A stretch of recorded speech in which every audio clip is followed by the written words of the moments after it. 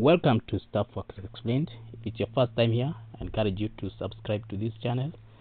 And for repeat viewers, we thank you for the support that you have given this channel for the last 2 years. In this video, we'll be talking about Julius Nyerere Hydropower Plant project.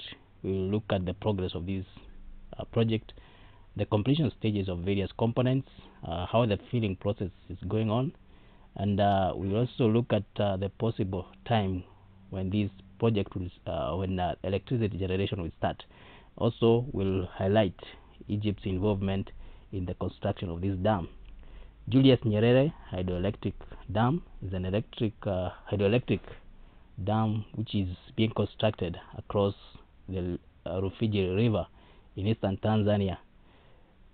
It's the largest hydroelectric dam in Tanzania and the fourth largest in Africa, and the largest dam in East Africa.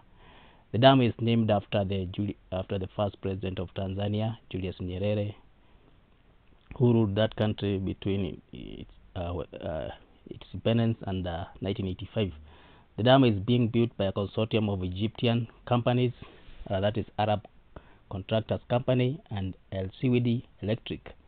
The construction of this project started in 2019 and was expected to be completed by 2023, but this has not happened. The dam is expected to generate 2,115 megawatts of electricity, and this will be used to meet the growing demand for electricity in Tanzania. The dam will also help in reducing country dependence on hydropower from Lake Victoria.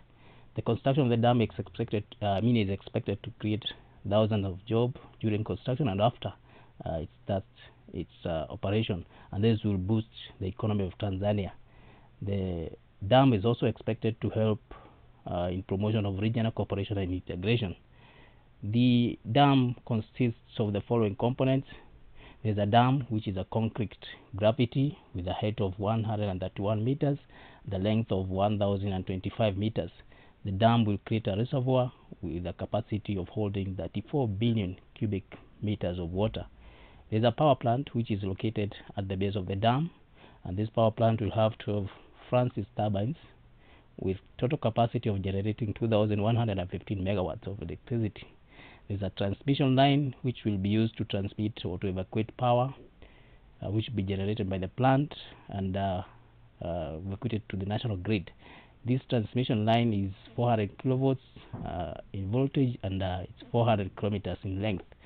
The project also includes construction of access road to the dam and the power plant, and these roads will be 21 kilometers in length.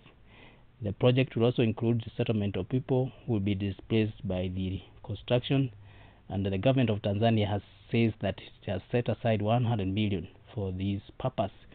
The total cost of the project is estimated to be 3.6 billion. Initially it was expected to cost $2.9 billion, but due to change of scope, the project now costs $3.6 billion. According to the current reports, the dam is now approximately 87% complete. The dam has already started filling. The dam started filling in December 2022. When the dam started filling in this date, it had 71.5 cubic meters of sea level, and this has now gone up to 160 meters of water. Within 5 months, there has been an increase in water levels of about 90 meters. According to Energy Minister January Mukamba, by May 23, 2023, the dam's water level had reached 160.51 meters above the sea level. In order to generate electricity in this dam, the minimum level of water is supposed to be 164 meters above sea level, and this means that 3 meters are left before this process can start.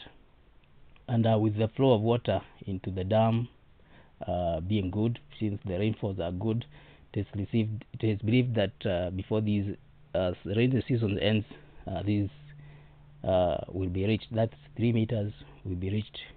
The minister says that they may not be successful during this season, but going by the statistics, they may be successful, and within the short period, these may be reached. that is if rain continues to fall as it has been. The minister also adds that once the dam is completed, then the production will start, but this is not expected to start until 2024.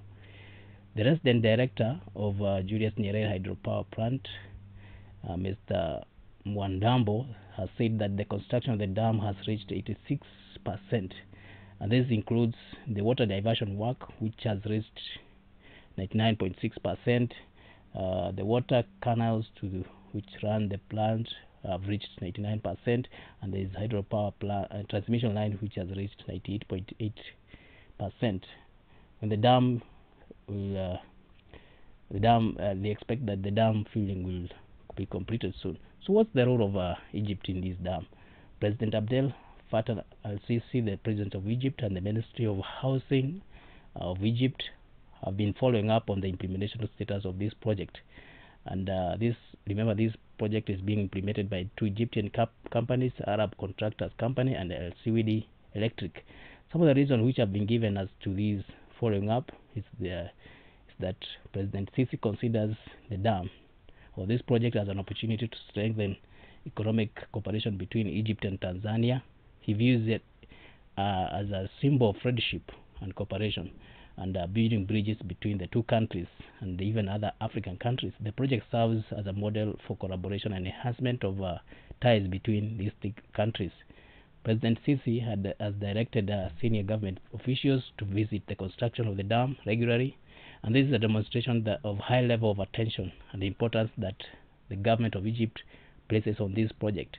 By monitoring the progress and coordination of this dam construction, they aim at ensuring that there is smooth execution of the project by the two Egyptian companies. Egypt, with its extensive experience in hydropower engineering and operation, sees the project as an opportunity to export its expertise in the field.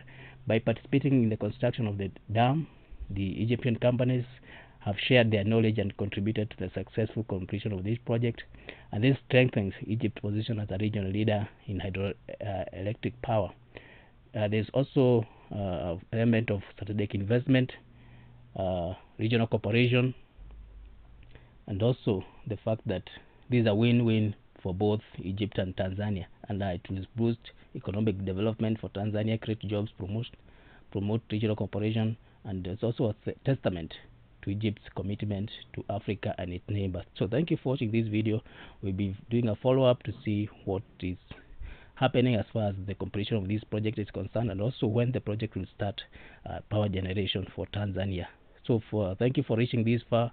For the repeat viewers, we thank you for the support that you have given us. If you have not subscribed to this channel, kindly do so, and welcome for more videos in future.